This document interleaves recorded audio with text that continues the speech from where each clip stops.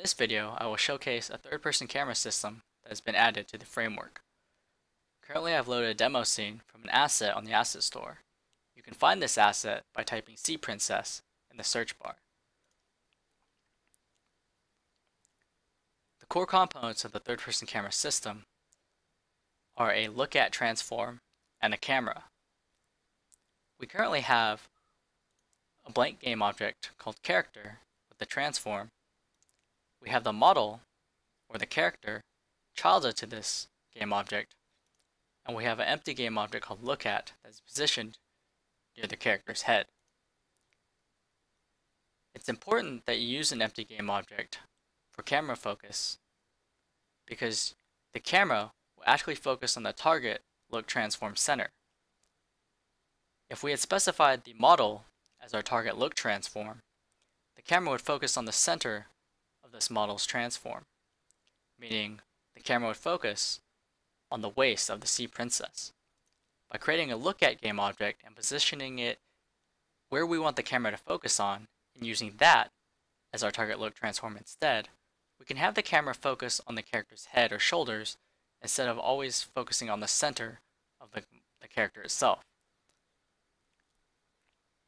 There are several parameters that you can specify in third-person camera script, such as the minimum distance and the maximum distance, which indicate how close or how far away the camera can get from the target look transform.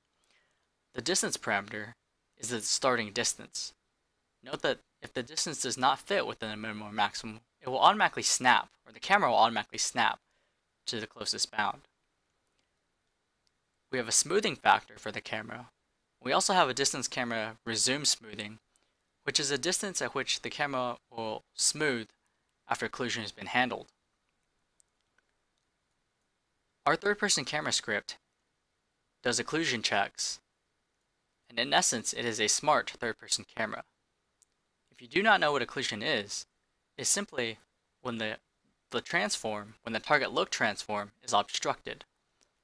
What the third-person camera script actually does is it handles for obstructions by automatically snapping or zooming in until the object, the target look transform, is no longer obstructed. I've attached a third-person camera mouse input script for those people who want a more complete camera system.